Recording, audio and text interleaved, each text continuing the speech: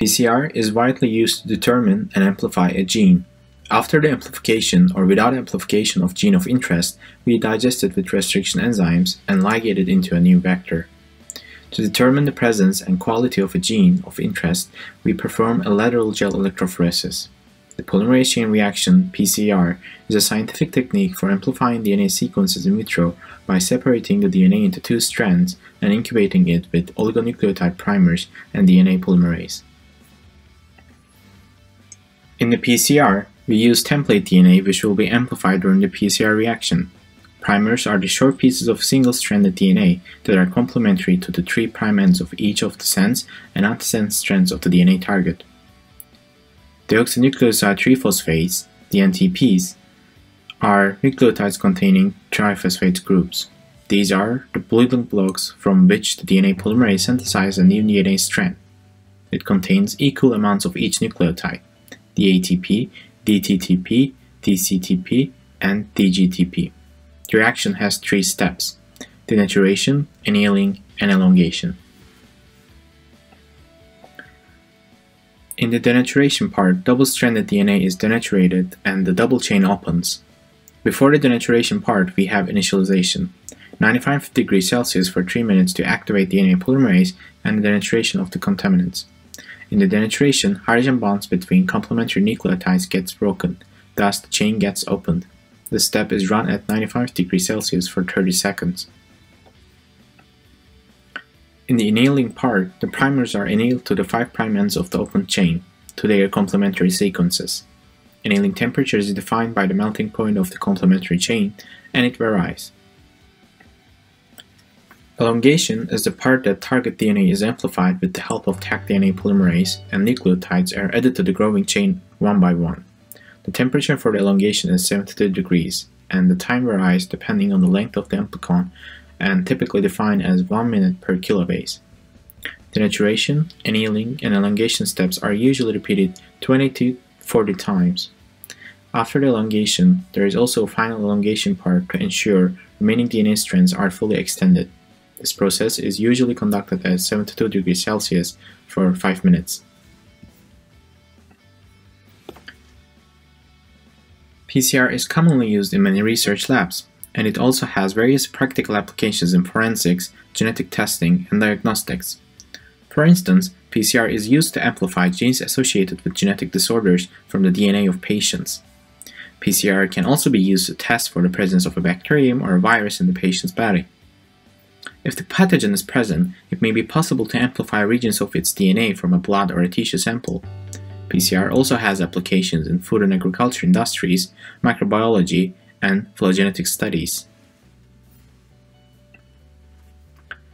Kits for the polymerase chain reaction generally compose of the NTP mixture, potassium chloride containing buffer, magnesium chloride, and Taq polymerase. Buffer solution provides a suitable chemical environment for optimum activity and stability of the Taq DNA polymerase. Buffers include potassium chloride, and they improve the PCR amplification of DNA fragments. Magnesium is a required cofactor for thermostable DNA polymerase, and it is important for the control of specificity of the reaction. Lastly, Taq polymerase is the heat-stable enzyme that is responsible for the amplification of DNA fragments by the addition of nucleotides. So let's continue with how to prepare a master mix. Here we show the preparation of 10 reaction master mix, which we add all the components except for primers, template DNA, and PCR grade water. For the master mix, we add 10x Taq buffer, 10 micromolar DNTP mixture, 25 micromolar magnesium chloride, and lastly the Taq DNA polymerase. Once prepared, this mixture will speed up setting a new PCR reaction by saving time that goes to pipetting. This mix can be stored up to 2 weeks at -20 degrees Celsius.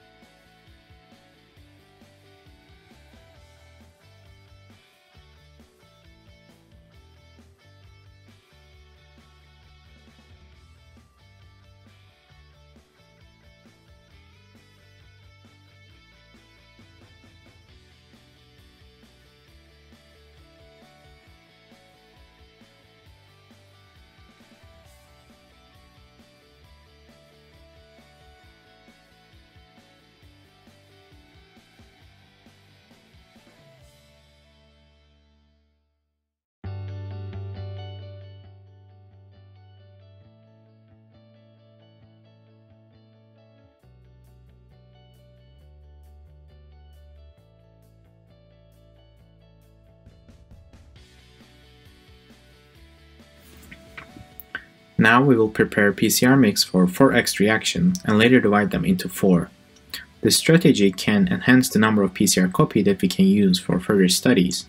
First, we add template and PCR grade water, 10 micromolar forward primer, and 10 micromolar reverse primer. Lastly, we add the master mix that we prepared earlier. Mix well and divide them into 4 tubes and place them into thermal cycler.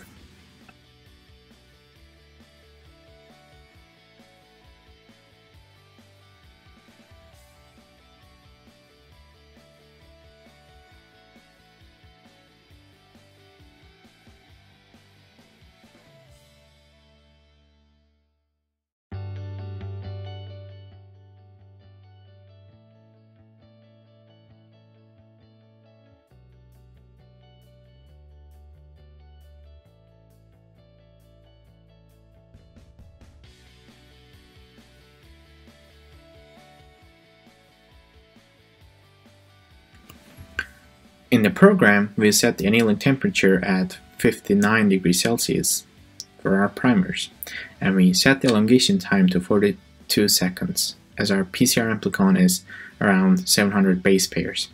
Then we set the multiplication step as 30x. We change our volume from 30 microliter to 50 microliter, and we set the storage time to 4 degrees Celsius. Then we press run, select the idle chamber, then start the program. We first close the lid and wait until the sample temperature reaches to 95 degrees Celsius. When the temperature reaches to 95, we place our sample to the thermocycler and close the lid.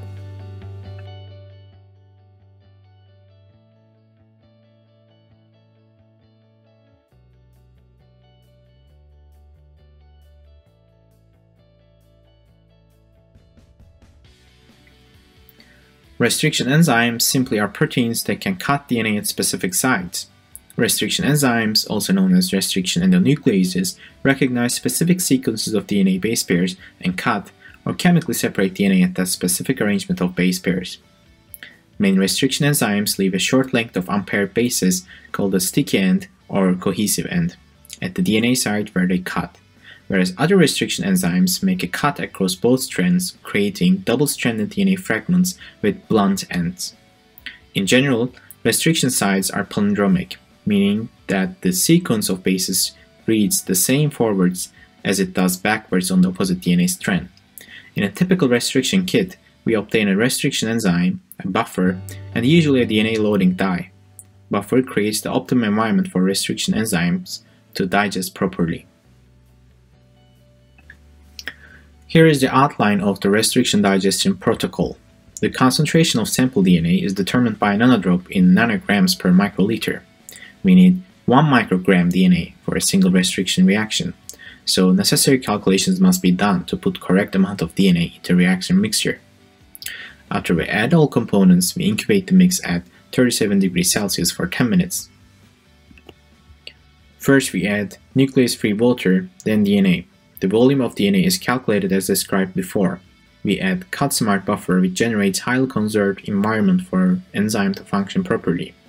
Each enzyme has its own buffer. We add restriction enzyme at the last. We can use different restriction enzymes for proper cloning of our gene of interest and vector.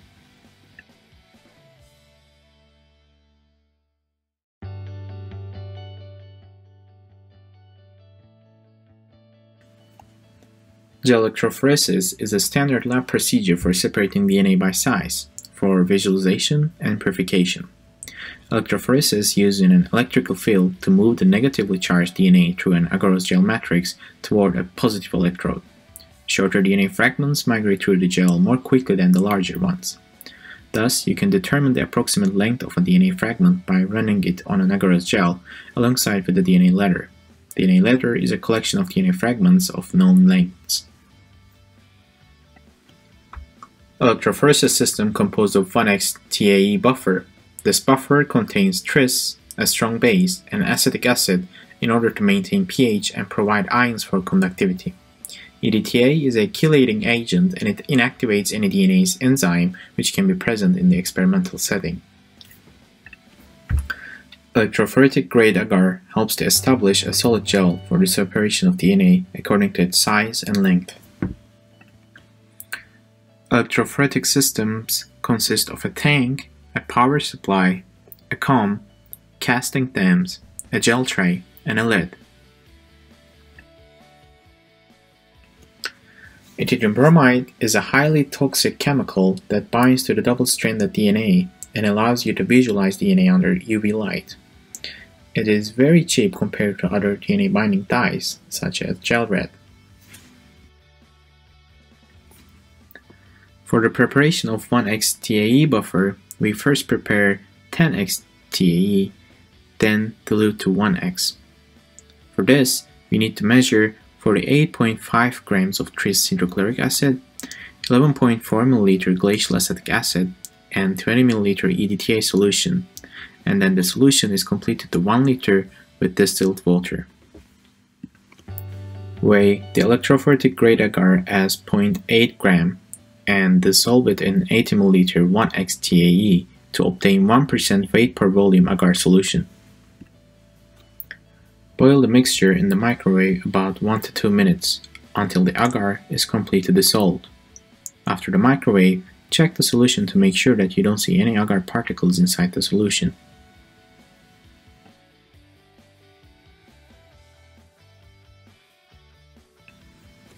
Cool down agar for 1 minute by gently stirring the flask under the cold water. Make sure that agar is not solidified during the process.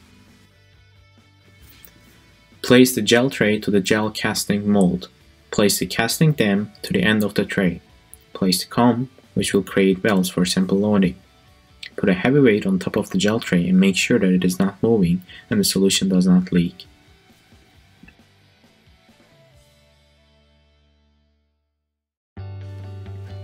Add 4 microliter of ethidium bromide solution to the gel mix. Remember that it is highly toxic, so be careful while handling the ethidium bromide. Mix with agar and avoid bubbles by a gentle swirl. Pour the solution to the gel cast and let it cool to solidify for at least 20 minutes.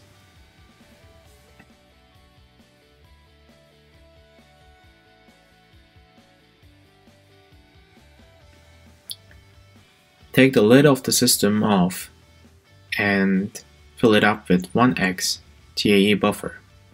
As the salt in the TAE may precipitate, swirl the buffer before filling in. Pour until you reach the level of the gel cast holder. Remove the gel cast from gel casting cascade. Clean it with the tissue to remove excess agar. Place the gel into the tank and fill the tank with 1x TAE until the gel is completely under the buffer. Make sure that there are not any bubbles on the gel. Here we use 6x gel loading dye. When we mix 10 microliter of dye with 50 microliter PCR mixture, we will get 1x final mixture. The dye is added to the sample of DNA prior to electrophoresis in order to increase the viscosity of the sample, which will prevent it from floating out of the cells, and so that the migration of the sample through the gel can be seen.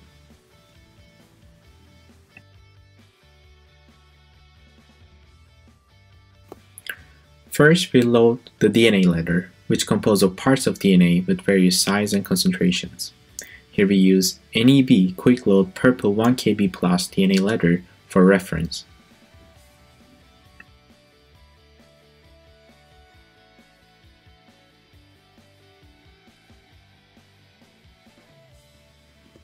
Then, start loading the sample from bottom of the well to the top. These wells can take up to 50 microliter of the sample.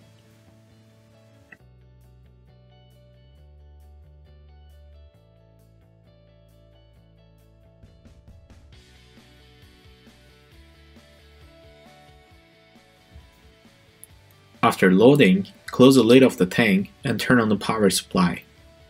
Set the time of the run as well as the voltage of the run, and then press run.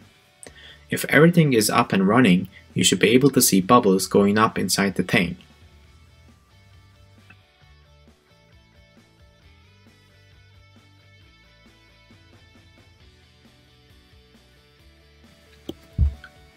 After a complete run, remove the lid and observe the presence of the bands with bare eyes.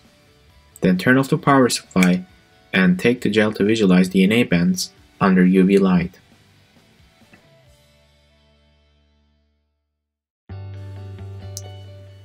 Put the gel by removing the cast gently.